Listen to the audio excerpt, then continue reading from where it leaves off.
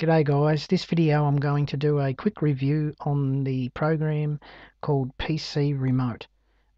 It's a program that basically you download the program to your PC and you download the app to your Windows 8 mobile phone. Mine is a Nokia Windows 8 mobile phone, and it gives you the opportunity to use your mobile phone as a remote control to your computer device, as in your desktop PC or your laptop. Um, to get started we'll open up the internet.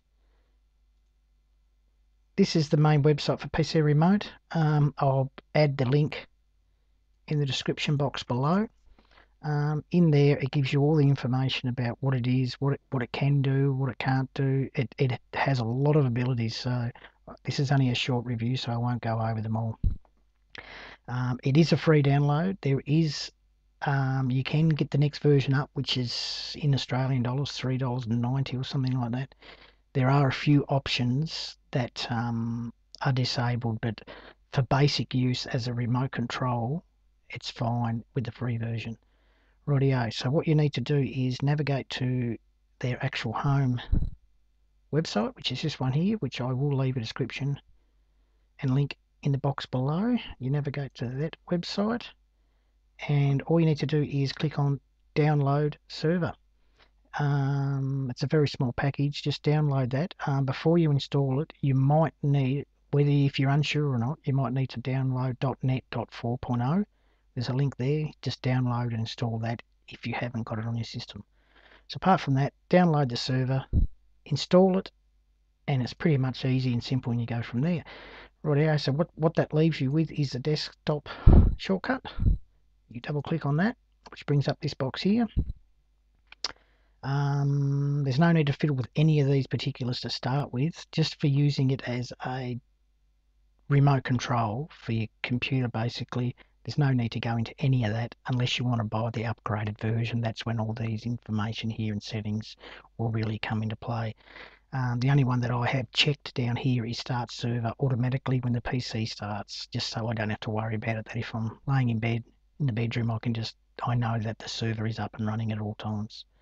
So that's all you have to do. You just minimize that, and then you go into your mobile phone and you download the PC Remote app, install that onto your mobile phone, and we'll go from there. The next part of this is I will move over now to the mobile. Right, we're over at the mobile phone now. Basically, this is your Windows 8 mobile phone. You scroll down until you find the PC Remote app. You open that up. Rightio, now you're at the top, you click on the refresh on there, and that refreshes and gives you a list of all the PCs in your area on your network. Okay, there's my PC, Alan's PC. I click on that. Rightio. That gives me the controls here, where all your basic controls, your volume, your power, your keyboard, your mouse, and your computer screen.